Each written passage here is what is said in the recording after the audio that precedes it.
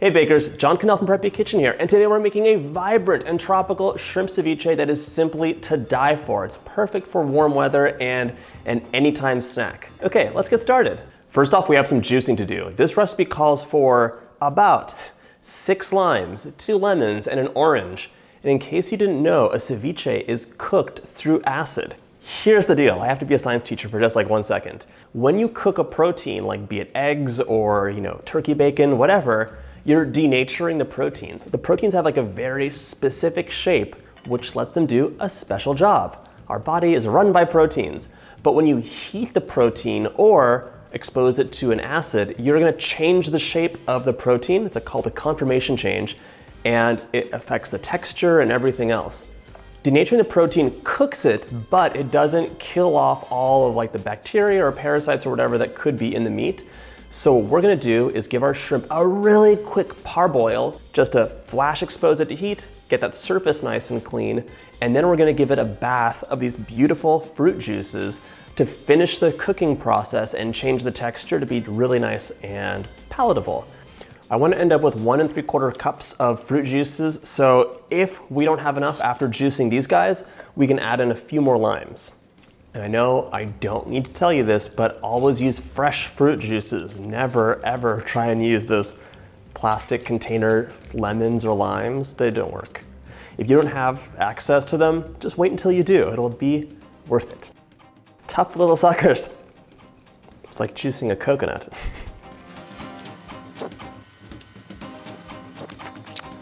Didn't expect it to be this much work. The real talk is that I forgot to buy limes for this recipe, so I had to order them online, like with an online grocery delivery. And the perils of that are that you don't get to choose your own produce. It's okay, they're still full of juice and it's gonna be delicious. They're just remarkably strong on the outside. This is really, really making me want to whip up a margarita, I have to tell you. Okay, let's see how much juice we have so far.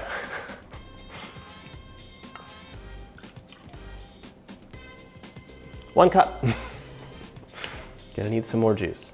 I have 1 3/4 cups of juice. Let's get rid of these shells, peels, and on to the rest of the prep.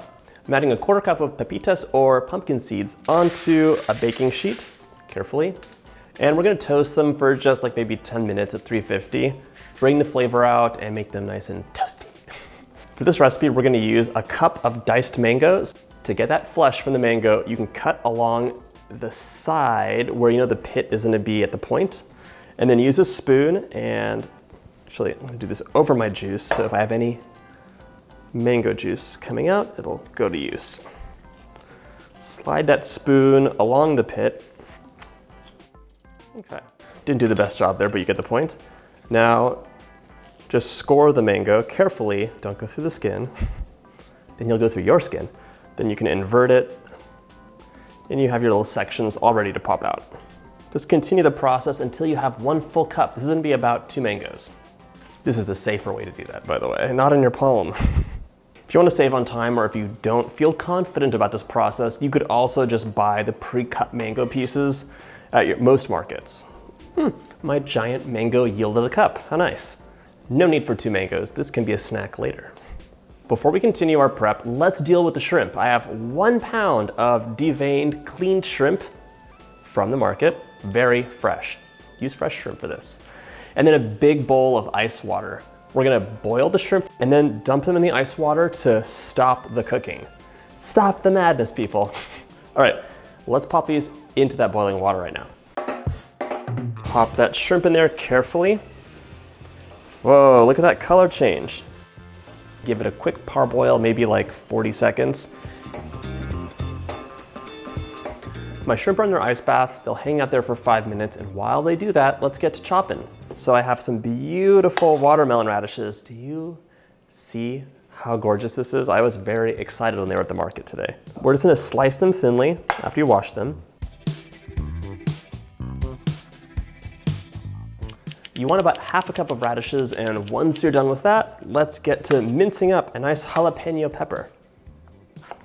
You can use any spicy chili that you like, by the way. You're not limited to jalapenos or Fresnos. Let's remove that pith on the inside and the seeds. I think they give you indigestion. Is that true? Let me know in the comments if you know for sure why we don't eat jalapeno seeds. I just do what my mom tells me. When you're cutting a chili, you should have the skin facing upwards. That way you'll get a cleaner cut. If it's facing down, there's gonna be a lot of pieces sticking together. I've learned this the hard way. That was my 5-minute timer. We're gonna move our shrimp now, so let's make some space on our cutting board. Take your juice and reserve a 1/4 cup of it. That's for later. And now we're gonna transfer our shrimp into their fruit bath. And then just arrange them so they're hopefully all submerged. That would be the best case scenario. Get down in there. This can be refrigerated for about 15 minutes until we come back to it. So we have plenty of time for the rest of our prep. This is gonna be delicious. You don't have to parboil your shrimp, by the way. That's really like a food safety issue. There's a lot of people who are very squeamish, and kind of rightfully so, about eating raw shrimp. I totally get it, even though at a sushi restaurant, it's raw everything. So it's up to you. If you're worried about the parasites and things, go ahead and give it a quick parboil, maybe like 40 seconds. If you're not worried about it, just give them the fruit bath and you'll have a different texture. It'll be a little bit nicer, but life is about trade-offs. All right, I want a 1/4 cup of minced red onion, so slice them off. More beautiful colors, thank you nature. And then just get to cutting. This is not the right knife. This is a knife. No one would get that reference. There we go. 1/4 cup. You can save the rest for an omelet or something later. We're gonna have 1/2 cup of fresh cilantro in here. Give it a nice rough chop. Try not to get too many of the stems on there. If you love cilantro like me, feel free to add more. And if you hate cilantro, you can skip it, but I understand why you don't like it. It's genetic, but you're missing out. Just gonna sort through and like take out some of the more egregious stems. Now, chop, chop, chop, chop, chop. You'll discover some more stems hiding in there as you chop. That's 1/2 cup in my eye. Not gonna measure it. We want 1 avocado diced. I'm actually gonna use 2 because I love avocado and these guys are a little tiny. Huh. Only a little bruised, it's okay. So peel the skin off of the avocado and then it'll make it much easier to dice. That's a cute avocado, even though the seed is like 20% of it. This one's nice and unmarred, but the skin is not coming off easily. Good amount of avocado. Cilantro, oh my God, it's so creamy. It's a really good one. Just taking the tails off because I forgot to do that earlier. I'm so used to having them like little handles, but we're eating this not like an animal, we're gonna eat with chips. So you can actually chop the shrimp up into smaller pieces, into halves. It depends on how you're serving it. If you'll be eating with a knife and fork, or even a spoon, you can have bigger pieces, but if you're gonna use chips and have this as an appetizer, you probably wanna dice the shrimp. And you would do that before the acid bath for maximum surface area being exposed to all those beautiful fruit juices.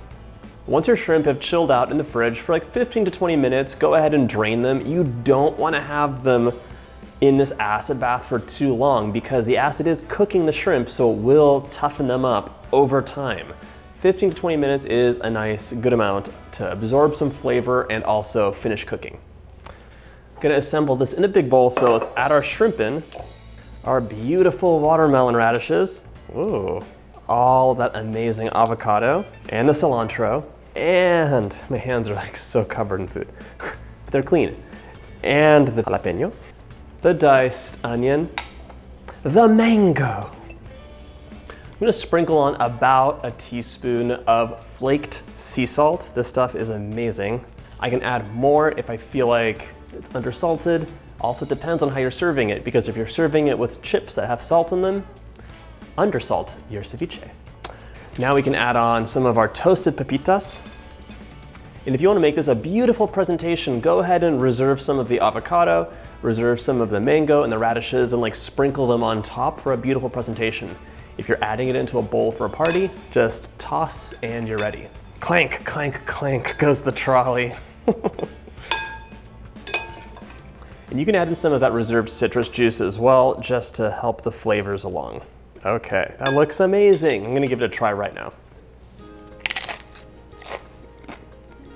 That is so good. All of this is for me. I'm not sharing any of it. This is gonna be my dinner.